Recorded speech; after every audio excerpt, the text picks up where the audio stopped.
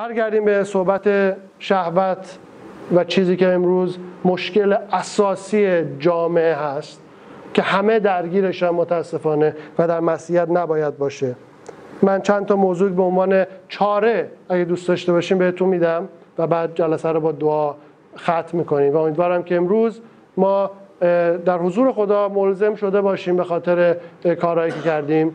اگه لازمه چیزهایی از توی کامپیوتر ما پاک بشه امروز پاک بشه، سایت‌هایی پاک بشه امروز پاک بشه و بدونیم که همین شروع اون مبارزه هست و اگه شکستی بود دوباره مبارزه باید از سر گرفته بشه و هیچ چیز خوشایندی در این نیست، چون همش به سمت هلاکت و جایی خواهد رسید که خیلی سخت‌تر شما میتونید باش مبارزه کنید. امیدوارم که امروز اون روز توبه و روز بازگشتن باشه. اولین چاره‌ای که راجع بهش صحبت کردیم اینه که از جنگیدن نترسیم و باز نایستیم، همواره همش باش بجنگیم و با شهوت جوانی مبارزه کنیم.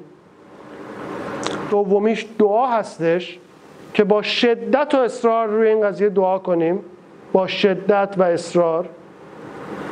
و بعدی اینه که ترس خدا رو بخوایم که در ما به وجود بیاد. ترس خدا ابتدای حکمته. اگه یک شخص ترس خدا نداشته باشه در زندگی متأهلیش حکمت نداره.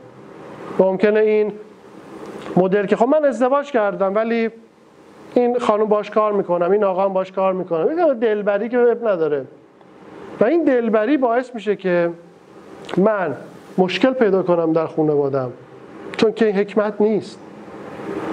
وقتی که ما راجع به ترس خدا صحبت میکنیم یوسف به ذهن من میاد که 17 سالش بود و بعد 19 سالگی بود که این اتفاق مثل اینکه برش میفته، که توی اون سن جوانی که اوج شهوت یک جوونه،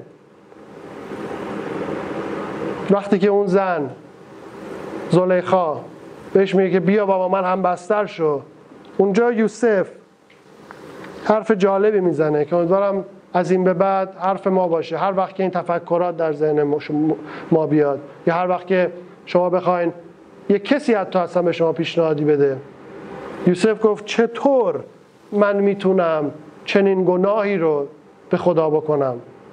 چطور ممکنه که من چنین کار زشتی رو در برابر خدا من انجام بدم؟ و فرار میکنه.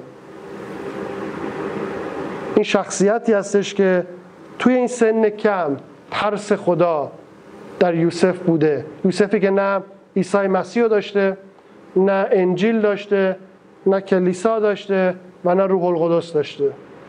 امروز ما ادعا میکنیم که ما روح القدس رو داریم، عیسی مسیح رو داریم، کلام رو داریم، کلیسا هم که هر روز میرم. ولی آیا ما مثل یوسف در برابر این چیزا جواب میدیم یا نه؟ دعا کنیم با هم.